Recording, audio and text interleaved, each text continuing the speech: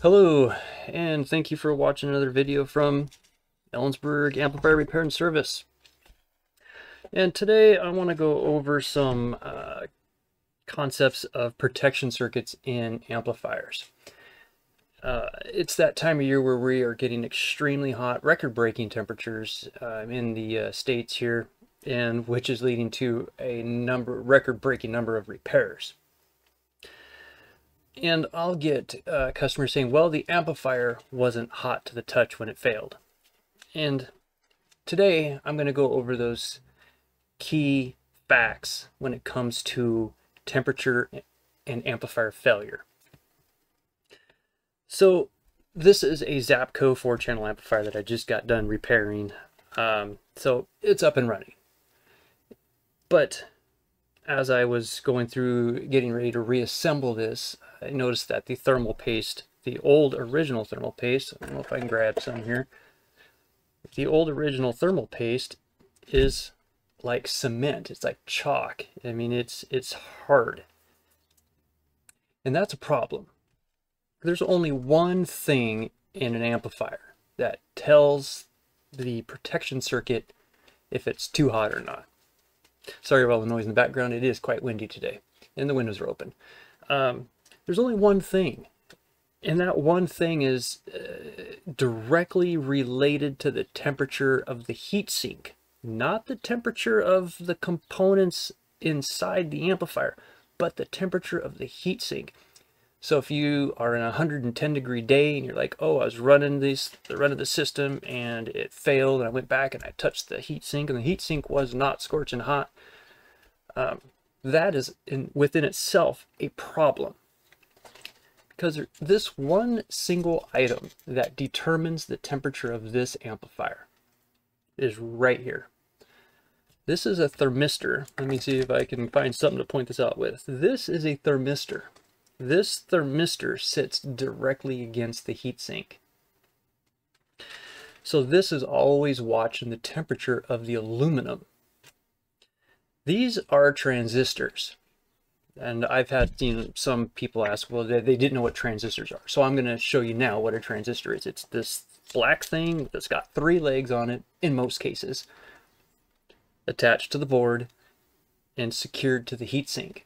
So these are the transistors. This is the power supply. This is the output section. This is 4 channels, so you have 2 transistors per channel.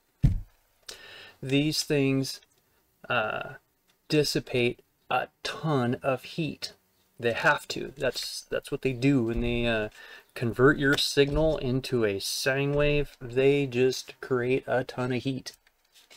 Actually, it's class D, so it's really not a sine wave yet until it passes the inductor. But the concept's still the same. Transistors get hot. They get hot. I mean, from anywhere from big ones to little ones. They get hot. And I don't know if you guys can see right here, I've got a pile of transistors. This is my garbage pile of failed transistors.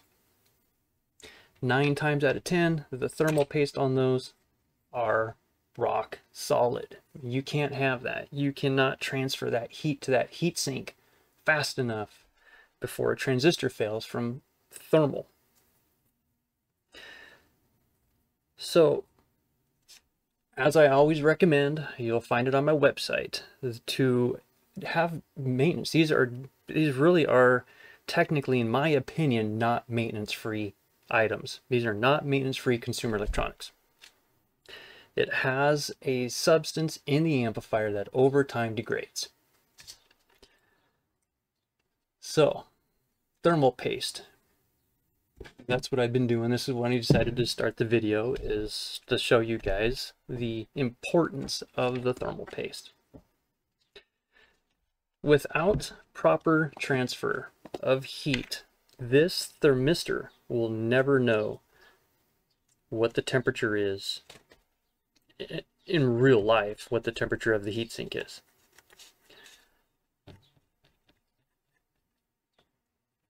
So I do recommend having amplifiers serviced. Just like a car, just like changing oil in a car. Change your thermal paste in your amplifier. This thermal paste, I can't remember what is this? This is so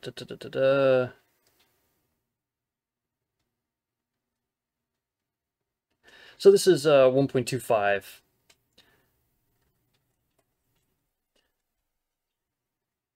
What is that? Watts per meter Kelvin or some crazy number thing. Sorry, I'm not a scientist. Yeah, I'll leave that for someone else. People are always saying, oh, well, you know, find that 12-watt thermal paste. Well, the thing is it doesn't matter if you're 1-watt thermal paste, 12-watt thermal paste. It's gonna degrade, and my recommendations for people that run amps hard, especially in the southern states, is to have your thermal paste replaced at least once a year. Because again, these things, I mean, unless you're, you know, just mildly using the amplifier, but my customers, 90% of them are competition users, I should say. So they run these things in the ground, and the problem is heat.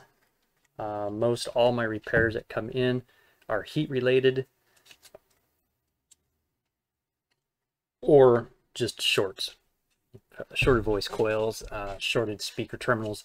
This amplifier, I do believe, failed from a shorted voice coil due to the rectifiers being blown on it, but no output transistors. That's the good thing about this Zapco board that I really like, is it did not damage the transistors, which is odd. Usually when you have a shorted output, it takes up the transistors. But if it wouldn't have gotten so hot, well, this didn't die from heat. But this amplifier would have not known at all if this was driven hard and failed from heat, because this thermal paste was just rock solid. So that's what I do. I replace the thermal paste. I get it everywhere. I replace the thermal paste on every amplifier that I find has been run hard or has gotten hot, because you need this thermistor here to know what's going on. If you want your amplifier to survive a thermal meltdown, you need that thermistor to report the temperature correctly to the protection circuit. If the thermal paste between here and the heatsink degrades, it's only going to know what its temperature is, or maybe some of the heat from the transistors. These rectifiers, these might be rectifiers. I don't want to bend them too much because the way they build these, you don't want to stress the legs of the transistors. 1, 2, 3, 1, 2, 3. So that's probably rectifiers there. Yes, they are. Tell just by looking at the traces. So it'll probably pick up the heat. Rectifiers really don't get hot, but it'll pick up the heat of the power supply transistor. But otherwise, if it degrades against the heatsink itself, it doesn't know the temperature of the heatsink.